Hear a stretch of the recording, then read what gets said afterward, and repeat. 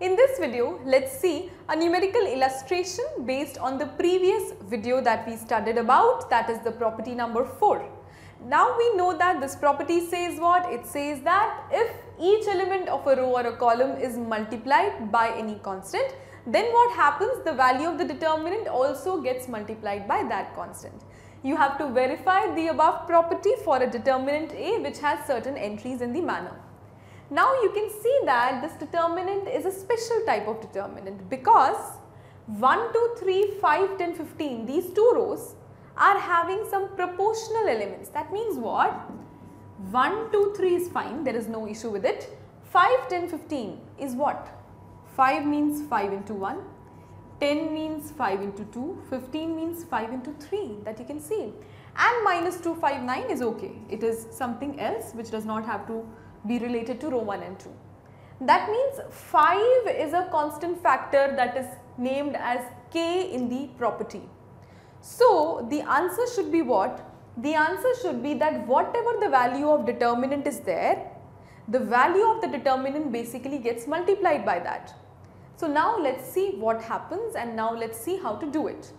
I know that the proof would be what? It would be something like that. We have to expand it and then forget about everything.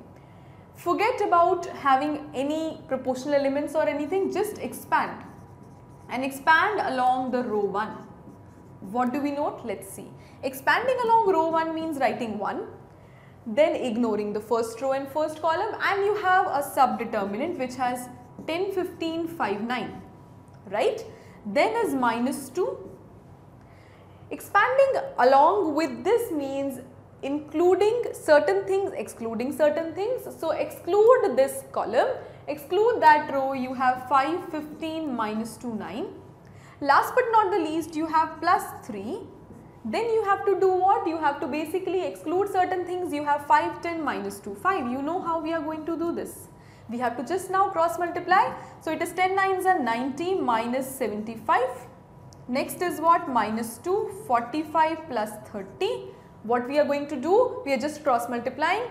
Last but not the least is plus 3 and it is 25 plus 20. What have we done? 10 nines are 90, 5 15s are 75, 5 nines are 45, 2 5s is 30, 5 5s are 25, 10 2s is 20.